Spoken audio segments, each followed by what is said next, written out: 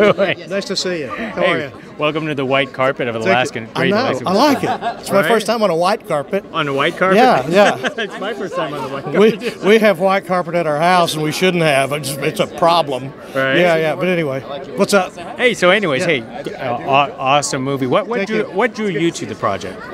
Oh, as soon as I read it, and Brian just said, I want you to play this mayor in this movie, and I read the script. It's a true story, and I fell in love with Brian and the family. To tell you the truth, I love his directing style, and he's like a brother from another mother. In a lot of ways, we're a lot alike. He's quite a bit younger than I am, but quite a bit smarter too, and better looking. Yeah. But we have a good time together. Did you do any research about this mayor, or you just wanted to play? The minute I saw what it was, and I read the story, and I read the truth of the story, then I remembered. My children had watched Baltro and the story of those dogs when they were younger, so I remembered the story. And when we dug into the script, it was a lot of fun, especially working with Treat. And some of these people are awesome.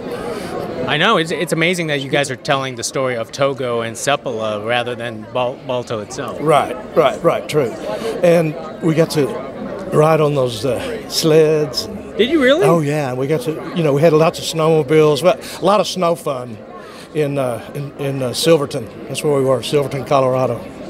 Hey, before I let you go, what was that experience like being on a snow sled? I have never been on a snow sled. It's like the dogs are in control. You better hang on because they go.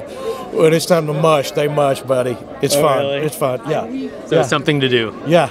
Oh, yeah. If you can do it, do it. Yeah, if you ever get the chance, no doubt. Those dogs love to run, too. That's why they run the Iditarod. I mean, it's 1,000 miles, and they love it. Yeah. Right?